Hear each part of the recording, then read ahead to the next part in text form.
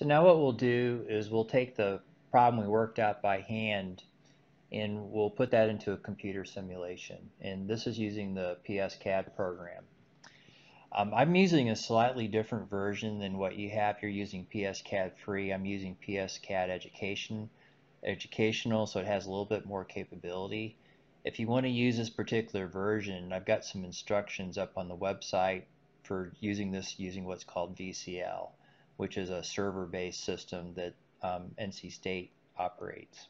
But anyway, what I've done is I've created a simple circuit. This example is posted up on the Moodle site, where what we have is we've got a voltage source, we've got an inductance, we've got a capacitance, and then this is going to be switched into the use of the circuit breaker. In order for me to add a resistance later on, I've gone ahead and put a series resistor in the circuit, but I just set it to a really small value. So then in order to put it in, I don't have to rebuild the circuit. I just go ahead and enter some values in for the resistance. So anyway, if you were going to look at each of these different models, you see we have this set up for 7.2 kV. So you put in the RMS value, you put in the frequency. The impedance data format is what we call this RRL format, but we're just going to keep these values kind of small in this case. And then as far as the AC values, if you go to AC source values, you can also set what the initial phase is. And so this model right here assumes we have a sine type of a waveform. And so if I put in an initial phase, it's going to be initial phase shift with respect to the voltage starting at 0 volts and increasing. For the initial values for an impedance, again, I'm just putting some really small values in here, just kind of small enough where it doesn't really play into the solution any. For the circuit breaker, what I have in here is I got kind of like the standard model.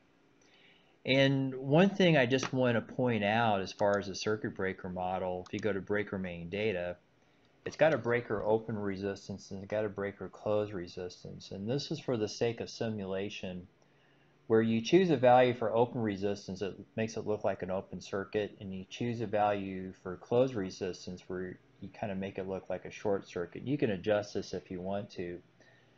But what this means is you don't have an ideal open circuit, short circuit model for the circuit breaker, that you basically would use a small resistance and a large impedance in order to represent this breaker opening and closing. And the nice thing about having this sort of a model is you don't really create any model discontinuities. If you would just simply have an ideal circuit breaker, then basically what happens is the two buses on each side of that circuit breaker have to get combined together in the circuit model. If you had a circuit breaker closed, you open it, that would actually create two buses if you had an ideal model.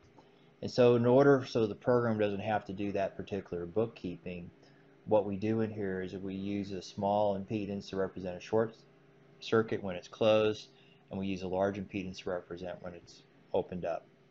So we avoid having circuit discontinuities with this particular type of approach right here. The other thing you see in here is we have some logic for operating this, and you see I've actually got two breaker operations where the initial state's closed. And so what I'm going to do is it starts off closed, I'm going to open it at some point, and I'm going to close it up again. And so basically the reason I'm doing this is I need to initialize the voltage on the capacitor bank, and then I'm going to have the regular circuit operation that corresponds to the point of wave that I'm after.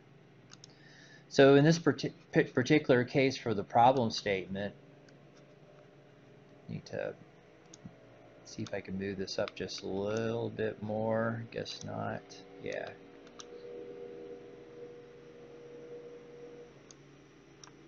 Here we go. Now I could toggle back and forth. What we're doing here is we're looking at a case where we're switching this capacitor on so it corresponds with the negative peak of the source. But the other thing we need to do is we need to make sure this initial voltage is 1000 volts. So the thing with PSCAD is you can't plug in an initial condition for the voltage like some other transit solving programs. This is kind of a dangerous thing, this capability of plugging in initial values, because you might enter in inconsistent values.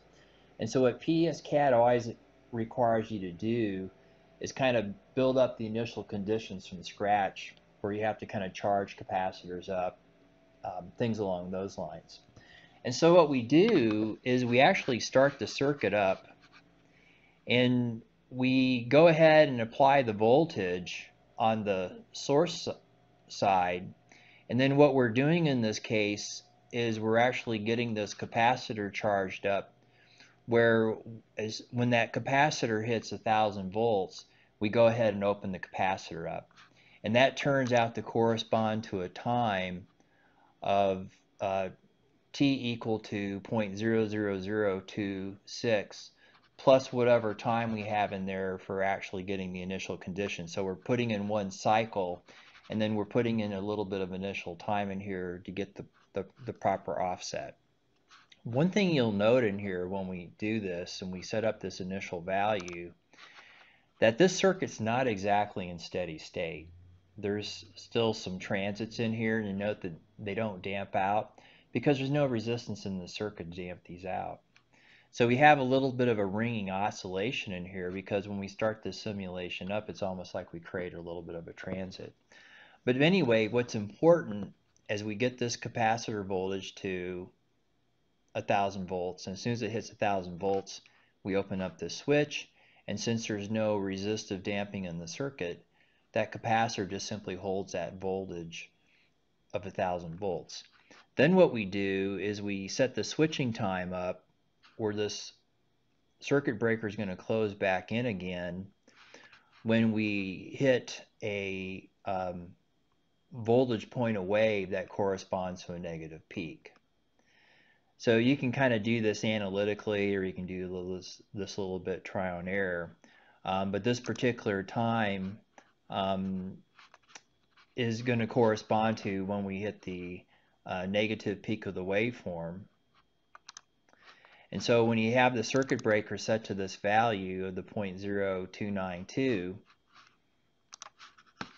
then what happens is we get the switching of the capacitor bank, and what we see is this capacitor bank is going to start charging up in the opposite direction. And we see this high frequency ringing transit superimposed on top of the 60 hertz. So you've got the high frequency portion. This is what we calculate by hand. You also kind of see there's a 60 hertz portion as well, but it's not something that's part of our hand worked example, because we assume that the source was basically DC in that case. So we're getting a little bit more of an accurate representation. What's really important to get out of this is, does our peak voltage match up? And you can see in this particular case, if you're looking at peak values for voltage in this particular scenario right here, that we're getting about minus 20.63. We're not seeing all the points in here, which is actually pretty close to the minus 21 kV we calculated. So anyway, it matches up pretty close to what we would what we had gotten by hand in this particular scenario here. But anyway, once we get past this peak point, then we just kind of see it oscillates over and over again. It actually hits this peak again because there's nothing to damp this out. So we have an L and a C. Basically what's happening is just energy gets kind of transferred back and forth between the two components in this case. So now if we're going to go ahead and add some resistance into this circuit to see the damping effect, we can do that. And we put in a resistance of 0.09 ohms. So we go into the simulation and we change this value here to 0.09. Hit OK. So now we got a value in. We could rerun the simulation.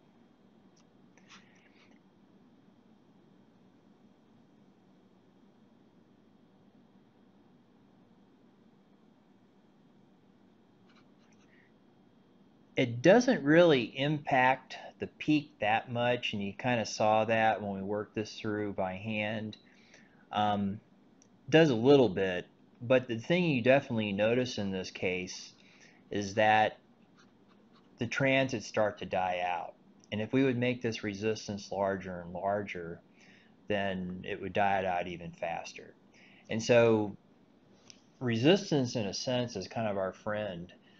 Basically, what resistance does, it adds damping. I know it's associated with losses, but resistance in the line model, resistance in the load model, damps out the transits and reduces the stress on the equipment. Something else you could do in here too, if you want to evaluate different types of solutions, is you could take a look at adding the pre-insertion resistor, and I talked about this a little bit in the main lecture. The nice thing about PSCAD, I'm not going to do this right now, but nice thing about PSCAD is it gives you some ability of adding this into the model. So if you go into the configuration of the breaker, what you can do is you can select use of pre-insertion resistance, and then what this is going to do, it's going to put in whatever you specify for the pre-insertion resistance, and then you can specify the time delay as far as how long you keep this in the circuit. You don't really have to keep it in the circuit too long. In this case, I'm just keeping it in for one cycle.